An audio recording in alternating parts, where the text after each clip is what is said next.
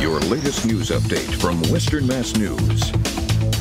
To Western Mass News, here are today's top headlines. An exclusive follow-up to a story we've been following closely. 2 pedestrians killed in Easthampton.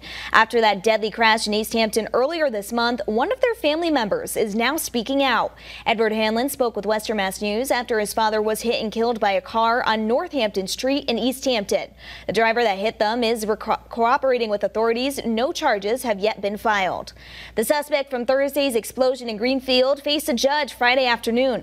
One of the things we learned in court on Friday was the suspect told police he was bored when he decided to set a propane tank on fire and throw it out the window. The judge set bail at $5,000 with the condition that Burrell undergo a mental health evaluation.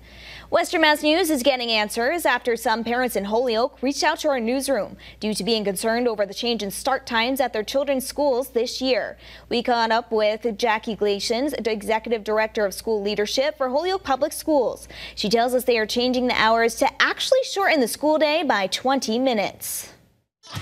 Who's ready for a great weekend of weather? First alert, meteorologist Zack Duhaime. Big blue bubble, know what the trouble, that's what the saying is about high pressure, and that's in control, especially to our west, and then overhead for today and for tomorrow. Just some afternoon clouds, they're going to bubble up, those cumulus kind of popcorn looking clouds from daytime heating. Besides that, lots of sun, cooler temperatures, low humidity, so a great looking forecast for this weekend.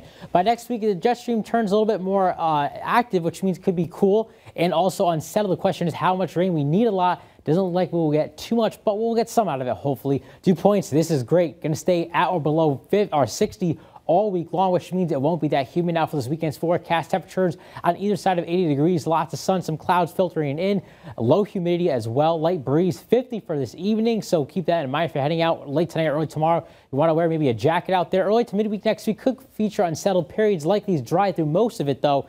Warmer towards the weekend. We'll watch the system again midweek with some rain. We need it. Will we get it? We'll see.